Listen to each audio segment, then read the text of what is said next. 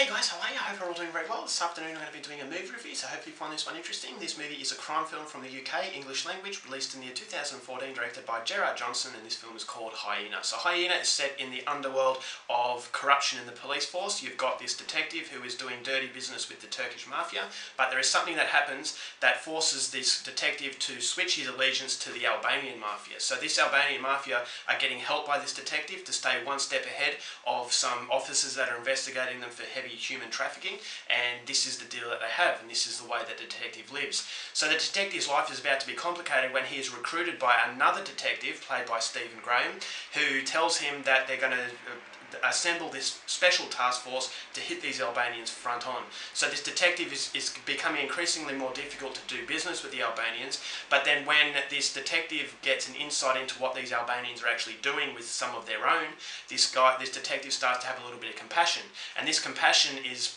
making him doubt what he is doing is right, and he wants to redeem himself. But in order to redeem himself, he's going to have to break that loyalty he has with the Albanians, and that is going to prove to have horrific and brutal consequences. So whether or not this detective can get out of this situation with some sort of redeemable quality and at the same time keep his life is something you're going to have to find out for yourself, because that's as far as I'm going. My synopsis.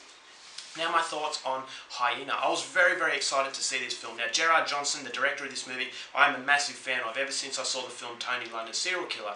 Now Tony London's Serial Killer was an extremely realistic portrayal of a man who was troubled, who was shunned by society, and it was giving an insight in just a deeply disturbing sort of element, in that this guy, it wasn't condoning what he was doing, but it was giving you a reason as to why this serial killer was who he was, and therefore it gave it a lot of realism, is that you could relate to this guy, and that was the scary thing, is that this guy was doing horrible things, but you thought he was a victim of his circumstances. So there's a strong sense of realism in Tony London's Serial Killer, and that's why I thought it was even more scary than it would be if it was just a caricature of a serial killer. So for that reason, I really wanted to see what Gerard Johnson could deliver in Hyena, whether or not he was a versatile director.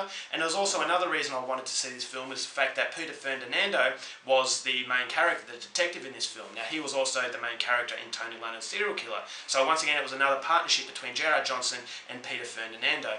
And so those expectation levels were very high coming into the film, and unfortunately those expectation levels were not met, because I think this movie is not as complex as Tony London's Serial Killer was. Now Tony London's Serial Killer, that had a very complex sort of character in a very simplistic world, whereas in this film I think it tried to do a little bit too much than it was capable of, and therefore it doesn't give you as much depth to the characters as you would have in Tony London's Serial Killer. And so you can't really invest your time as much in this film as you do with the other film, and I just thought that was a little bit of a disappointment, because this movie is very brutal. It does capture the lifestyle very, very well. There are some memorable scenes and there are some fairly good performances, but in the end it doesn't hit you as hard, as because you felt like something was missing. And ultimately that thing that was missing was the substance. This is more a case of style over substance, in my opinion. It's because the atmosphere was very good. It was very neon lighting. It felt like an environment that you didn't want to be part of, and it really made you feel uncomfortable. And the further you went into it, you sensed that the detective was losing all sense of control and was losing all sense of decency.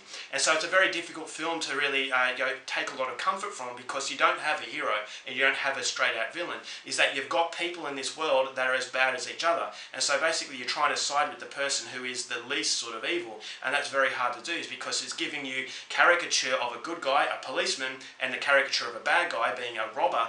But when you combine those two, you don't really have anyone to root for, so you feel that this is a situation where you hope that the detective can really get out of it without losing too much. But the problem is, because you don't really get too much connection to this main character, you don't really care if he comes out of it or not. And it's more a case of the atmosphere, the situation, and that these horrible things that are happening. It's more a case of waiting for something bad to happen, as opposed to hoping nothing bad will happen. So Peter Ferdinando's performance was quite decent. He was a lot different to Tony London's Serial Killer, so he does show versatility, but I just thought there was not much of a connection there. I just didn't really care what happened to him or his family, and that was a problem, because the movie does promise connections. You know, at the start of the film you've got these detectives who are doing bad things, but you sense they all loved each other, and so they had a bond there that I thought was fairly strong, but the bond was never developed in a way where you felt like you get more insight into these characters. As the movie goes along, the situation spirals out of control, but these characters stay very still. They don't really move, they don't really evolve into anything bigger, and at the end of it you think to yourself, you don't know any more about these characters than you did at the start of the film.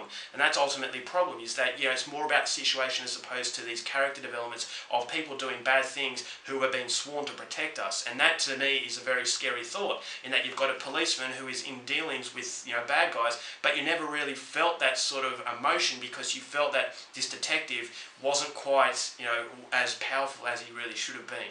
And so you've got other performances from Neil Maskell, who I thought was very forgettable. He was this side character that didn't really provide anything. I'm a massive fan of Neil Maskell, but I thought his abilities weren't utilised. And you've got Stephen Graham, who plays another corrupt policeman who was assigned head of this task force, that I thought his character really wasn't developed to anything memorable as well. So you've got a lot of potential in this film, but it's never really delivered, because I just thought Gerard Johnson didn't have that clear mindset that he had in Tony London's Serial Killer, and that there were a lot more characters in this film.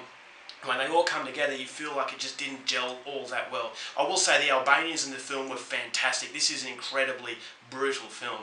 I mean, some of the stuff that happens was very shocking to me, and I thought it needed to be as hard-hitting with the violence, because it does get you into this world, and that this is a different world to the world we're used to. This is a world that lives by different rules, and that if you basically did these Albanians wrong, you were going to suffer consequences. And I thought that the brutality of this film wasn't done just to shock you, it was done to show you the consequences and give you that intimidation that these Albanians were. And there were some human trafficking scenes that I thought were very, very hard to watch. So it's an extreme film, and it's, as I said, it's grounded in a lot of realism, but the characters just don't complement that realism to a point where you think that you really care about what's going on.